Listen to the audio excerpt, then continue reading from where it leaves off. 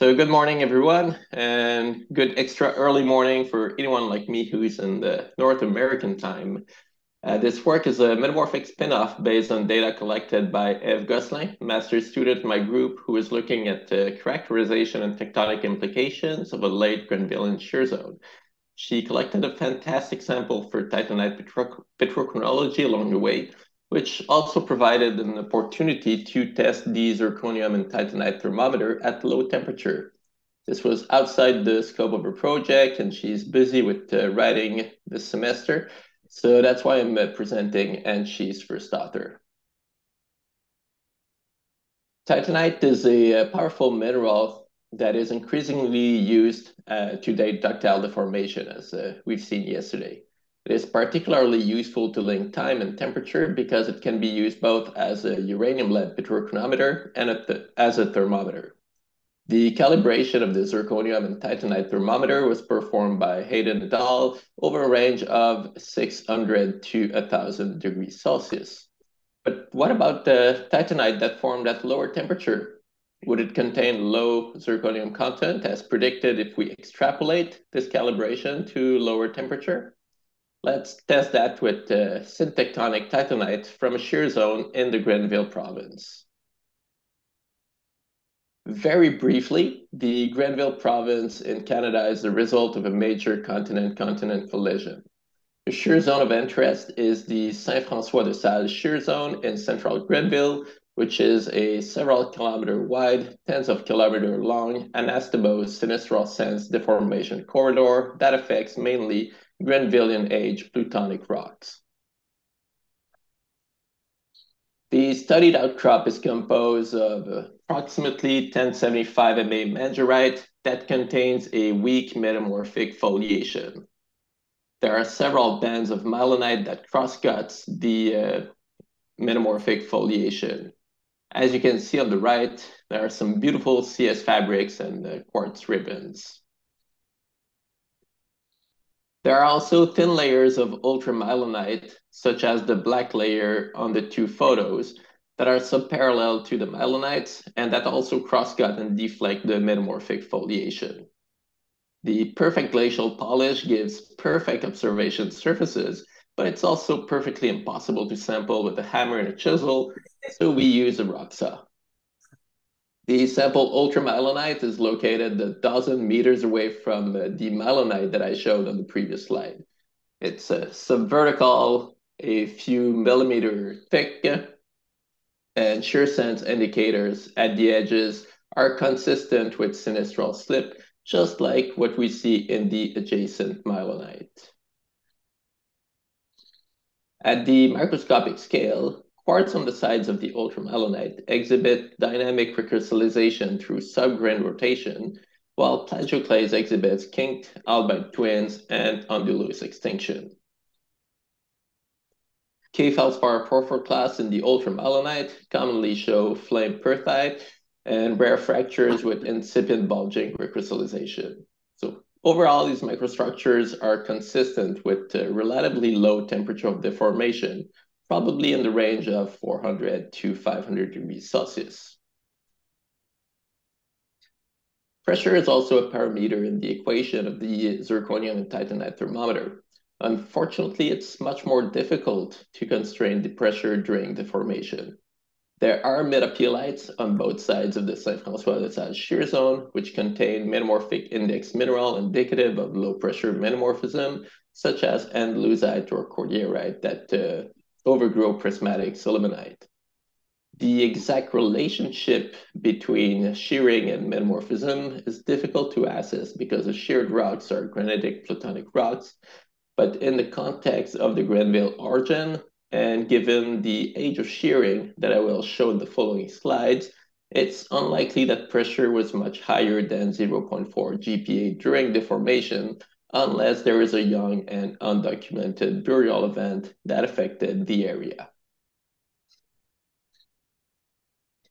Okay, now let's move on to the fun stuff.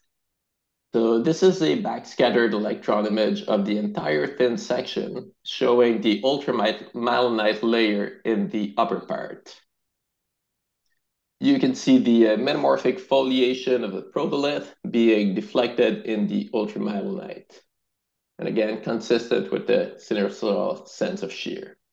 We used SEM EDS maps to identify titanite grains, which are highlighted in orange. And right away, you can see that they are much larger and more abundant in the ultramylonite than in the low strain zones. There are also variations in morphology, orientation, and microstructure that are consistent with distinct crystallization processes. So on the left is an example of a titanite from the low strain zone. It's rare, small, randomly oriented, low bait, and it rims ilmenite. Laser ablation uranium lead data defined a lower intercept of 1016 plus or minus 11, which is 60 million years younger than the crystallization age of the protolith. These textures and the age are consistent with the absence of igneous titanite in the sample, which is a good thing because it rules out the possible inheritance of zirconium content from high temperature igneous titanite. These titanite grains are instead the product of a metamorphic reaction, which tends to occur at upper green schist 2 lower amphibolite facies. Now, here are titanite grains from the ultramylonite. They're real beauties, really, really exciting. They're abundant, they're large, they're elongate, parallel to the foliation, sigmoidal, they are asymmetric magnetite wings, and we can see deformation twins in cross-polarized light. The asymmetric microstructures are all consistent with a sinistral-sense of shear, the same as a shear zone. So far, these grains really look like they grew during shearing.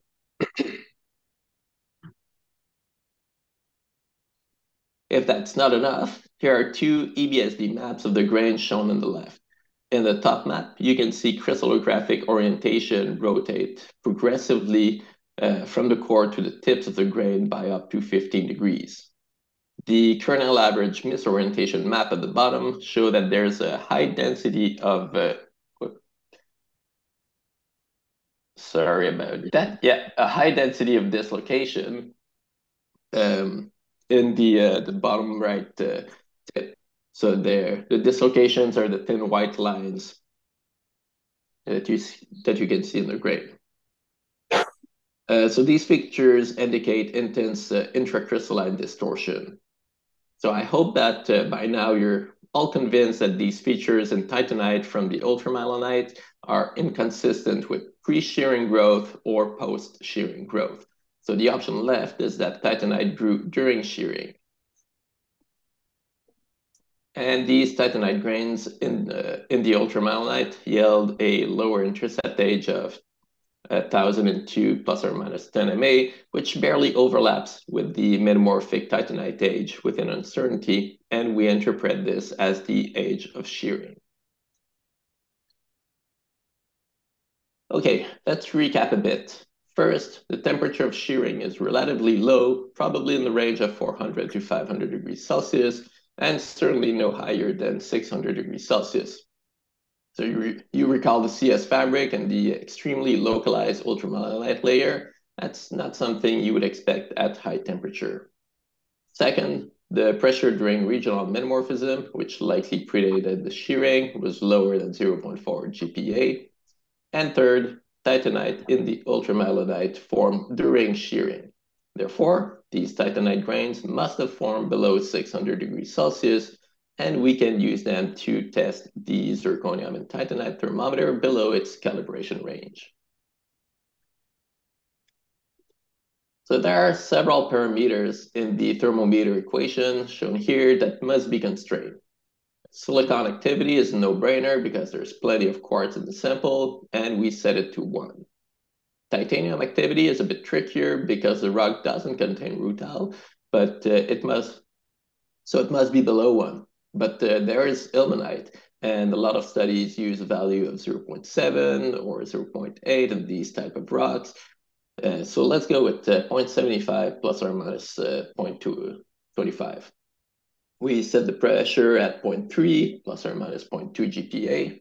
And these uncertainties translate into temperature uncertainties of 19 and 22 degrees Celsius, while the calibration has an uncertainty of 20 degrees Celsius. The uncertainty on the zirconium measurements are considered negligible compared to variations in titanite zirconium concentration measured in the sample. If we add all these uncertainties in quadrature, it gives a 35 degrees uncertainty that is displayed on the diagram on the right. So as you can see, except for a few analyses with real high zirconium concentrations that yield high temperatures in excess of 700 degrees Celsius, the vast majority of analyses yield temperatures that cluster around 675 degrees Celsius. So even if we consider the 35 degrees Celsius uncertainty, this is way too high. So let's try the worst case scenario now, or the best case, depending on how you see it. We've modified the parameters to obtain the lowest temperature while staying within reasonable boundaries. We can't play with the silicon activity because quartz is abundant, so it's really well constrained at 1. However, it's possible that the titanium activity was overestimated. There is a nice study by Schiller and Finger who investigated a similar issue for titanium and zircon thermometry, and he suggested that in ilmenite bearing rutile-absent granites, titanium activity might be as low as 0.5. So let's use that as a minimum value. Finally, as I explained, we don't have a good control on the pressure during the formation, and maybe we underestimated it. But it doesn't matter because a higher pressure during the formation would result in higher titanite crystallization temperatures, and the temperatures are already too high. So instead, we'll use the lowest pressure possible, 0.1 GPa. Because titanium activity and pressure are already at the lowest end of plausible values, I've removed their uncertainties and kept only the uncertainty on the thermometer calibration. So we're now looking at temperatures around 620 degrees Celsius at the lowest. It's better, but it's still too high. Now I just don't know what to do to make it work, so I have to conclude that it doesn't. In summary, titanite that form below 600 degrees Celsius can contain high zirconium concentrations, leading to overestimated temperatures. This is a serious concern because if you don't already know that your titanite crystallized below 600 degrees Celsius, you might think that they truly crystallize at 650 or 750 if they yield such results. In our samples, zirconium is not inherited from a dingus or metamorphic precursor, and the zirconium and titanite thermometer cannot be extrapolated to titanite that's formed below the range of calibration temperature. So if you're using this thermometer, we strongly recommend to be very careful, and most importantly, to only use it in conjunction with other thermometers and microstructural observations that point to a crystallization temperature above 600 degrees Celsius, where the thermometer could yield valid results.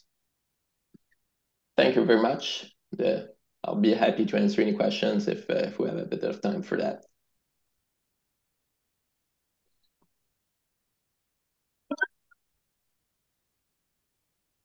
We've got plenty of time for some questions. Yeah. Even if the titanite is completely reset isotopically, I'm still not convinced that there's no inheritance of igneous metamorphic precursor there. Can you kind of highlight the evidence for that? Okay, so I think the key point here is that titanite is not reset; it's new growth.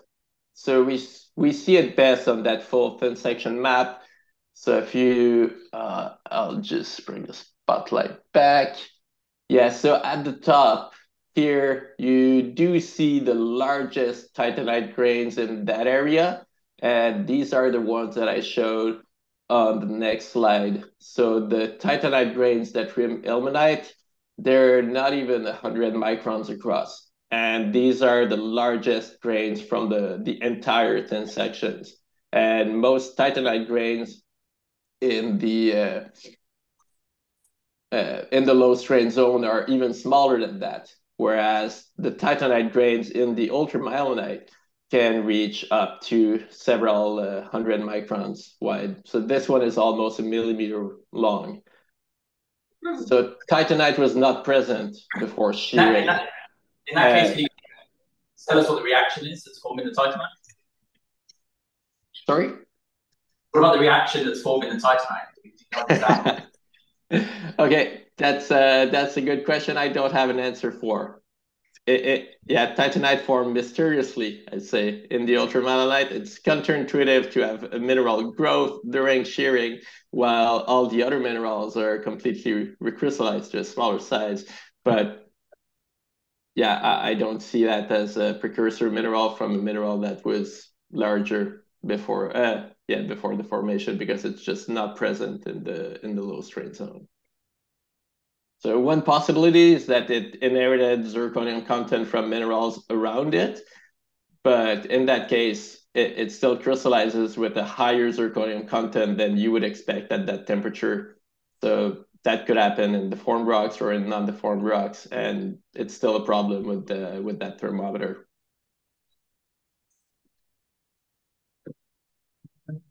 Yeah, thanks, and well done for getting up so early. I was wondering about the microstructures in the titanite and whether you've got any diffusion along the microstructures, which presumably would affect the ages as well. It doesn't seem to be, but whether you could have if that could be having an effect on the zirconium.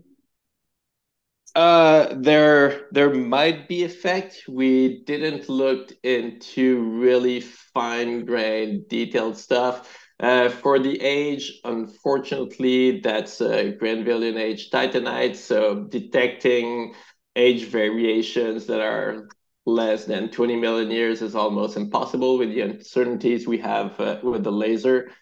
For zirconium content, yeah, I don't know. We didn't do detailed zirconium maps, so I'm not sure if there are any variations related to that. But just from the laser spots, which are quite big, it seemed to be fairly homogeneous, except for the few points with really high content.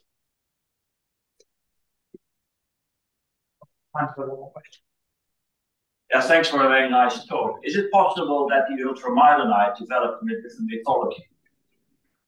I'm sorry, I didn't hear you. Can you either go closer to the microphone? Is it possible that the ultramylonite developed in a different mythology? That would be very surprising because it's really, really thin, and on all the mylonites that we saw, they're rarely perfectly continuous in thickness. So you see the mylonite completely, well, the ultramylonite either completely disappear or get really, really thin, like in that area here. So that would require an extremely fine dike that's continuous for meters and meters, and that would reach a thickness of almost 0, so or only 1 millimeter. So it's difficult to exclude it completely, but it doesn't seem to be possible.